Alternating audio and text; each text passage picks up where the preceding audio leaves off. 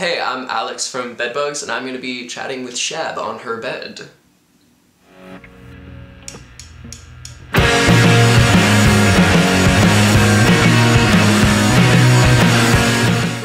Rolling. Why the name Bedbugs? Oh god.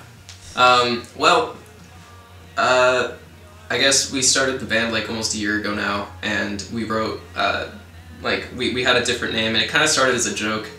And Kevin and I were just doing it for fun, and then like we wrote the song Bedbugs, and after that we were just kind of like, oh well, like we were thinking of different names because the name that we had was like a joke name, and so we started like thinking of different name ideas, and we were like, well, we have this song called Bedbugs, and like that would be kind of a kick-ass name, like, because it kind of reminds me of like the Beatles or like, you know, stuff like that where it's like short one-word names, and we stuck with it because we also you know, it's a metaphor for I don't know, like I sleep a lot, and Kevin sleeps a lot, and I know Kenzo loves his sleep, so it's just like, I don't know, it's nice, you know, people a lot of the time, like I met someone from New York the other night at our show who was like, oh wow, yeah, I'm from New York, so like that talk of bedbugs scares me, and I'm like, you know, I've never like, being from California, I've never really like think about bedbugs. Yeah, exactly, yeah, but I never thought of it as like the actual bug.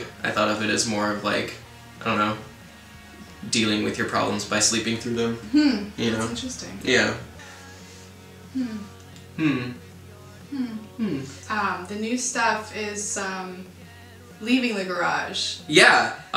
We're recording a new single. I think we start like later this month. Like right after my birthday, I think, and it'll be super exciting. We're recording with Jake from Honey, and so I'm excited about that. But it's yeah, I mean, he kind of approached us in a way where he's like, hey, like I want to, you know, see what we can do to make you guys like step away from the lo-fi thing if you guys are down. Yeah. And so it's like, I don't know, I think we should kind of take it to the next level and see how things would sound, not like more produced, but just done better. Right. You know? And you could still keep the same sound. Well, yeah, and it's not like that's gonna disappear. Yeah. It's more about quality. If you go back to like, I don't know, like one of your earlier projects. Sure. What would you say? What would you tell younger Alex? You tell younger Alex, like if I could go back and talk to 18-year-old Alex, I would tell him to not worry so much about being punk. To be honest with you, I was like, when I was like 18, 19, I was listening to like a lot of punk rock, and like if I feel like even if you play punk rock, and like I don't even really consider Bedbugs a punk band or anything like that, because we're not, but even if you're like in that mindset of like growing up listening to punk and like, you know, identifying with punk, I feel like it's really important to know that like the best punk bands out there don't even listen to punk. They don't. Like it's I mean, I feel like the best bands listen to the stuff that's like musically like I guess pushing boundaries, you know. And like if you listen to a record like Pet Sounds, like, and I hate to be Pet Sounds guy, you know, but if you listen to that record, like there's like over 60 studio musicians on that record, and like the instrumentation is just unbelievable, and it's like, it's just, you know, stuff like that where it's like you can take a step back and like hear everything for what it is, and you know, it's not just a guitar, bass, and drums, you know, you've got so much more going on, and I feel like if I could go back in time, I would tell myself to like branch out and listen to more stuff, you know, and like not be afraid to get into stuff that, you know, that your friends talk shit about, you know, right, just get into music for you. Yeah. It's interesting. So like before you were like, I am punk, so therefore I must listen to just punk. Yeah, well, exactly, yeah, and it's, I mean, there's other stuff that I would tell myself too, you know, like, don't worry so much about what people think, you know, because no matter, you know, everyone's a critic. Yeah. You know, but... You can't please everyone. Yeah, well, everyone's a critic, but they're not going to get up and do the same thing you're doing, so, like, fuck them anyway, you know? Like, it's really, like, I don't know. I've that's one thing that, like, I've been getting a lot better at is not worrying too much about when someone doesn't like your band, you know, because it's like, it's not going to be for everybody. Right. You know, nobody likes everything, and so, I don't know, I feel like it's important to kind of consider the source. Yeah. You know? Also just, like, remove yourself, kind of. Yeah, like, sure, yeah. And in a way where, like, I mean, similar to me, like, when I put on shows, like, I used to get, like, really bothered when, like, my friends didn't come. But then I had to realize, like, maybe they don't like the bands playing, or, like, maybe this is just not their scene, and, like, that doesn't mean that they're less of a friend. Or maybe they're tired of being invited to your shows all the time, right, you know, like, that happens to me, because I've been in bands since high school, you know, and so it's, like, I've been in bands since I was 17, and so it's like now I'm almost 23, and I'm sure like most of my old friends are just like, dude, I'm not gonna go to your show anymore. Again. Like, it's been so long, like of you inviting me to your shows, and it's like, hey, dude, whatever. Like, I'll make new friends. You know? Yeah. And that's kind of what's been interesting about Bedbugs too. Is like since we started Bedbugs, like I've met so many people. Like you're one of them. You know what I mean? Like, I don't know. It's cool.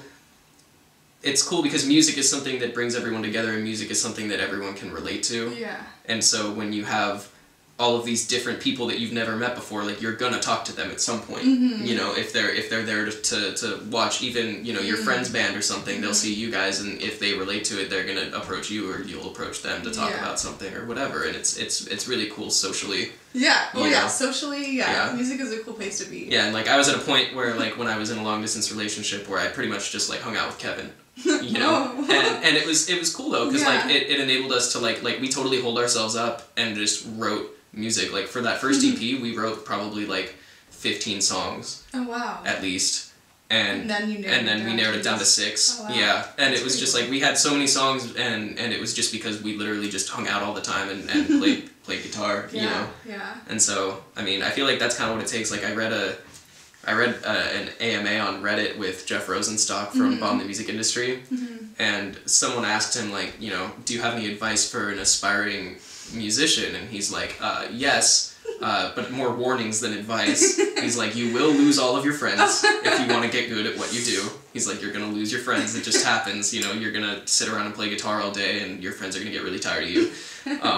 You know, and it's like, you're going to do that, and then, you know, people will get tired of coming to your shows, you know, and just all this stuff. And the thing about like losing all of your friends because you're just so focused on your craft, you know, I totally related to that because I went through a zone where I wasn't really seeing a lot of people, and like ever since Bedbugs like started doing more shows and stuff, it's like I've gotten back into like being social and like hanging out with people, and it's nice, you know. It's like it's nice to kind of like progress or like process of like where you have to like seclude yourself in order to like kind of hone in on your own like whatever emotions and like create your art. And then there's a second part of like being in a band where you have to be social and you have to like, throw yourself out there and go to shows and like play shows, you know. Yeah, and like Kevin hates social media and he just doesn't even use it. Like I'm sure you've noticed there's just no social media presence of Kevin, which I think is kind of tight.